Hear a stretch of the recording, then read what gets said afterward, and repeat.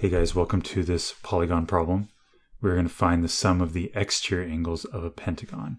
And this is assuming it's a convex pentagon.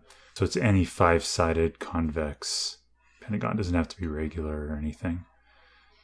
So now the sum of these exterior angles, so these are the exterior angles here, and the sum of these for all convex polygons is 360 degrees. So this plus this plus this plus this plus this is 360 degrees. No matter what, it could have been an octagon, could have been a square, no matter what, the sum of exterior angles is always 360 degrees. So that's it. Hope that makes sense. Please like and subscribe. I'll talk to you guys soon. Bye.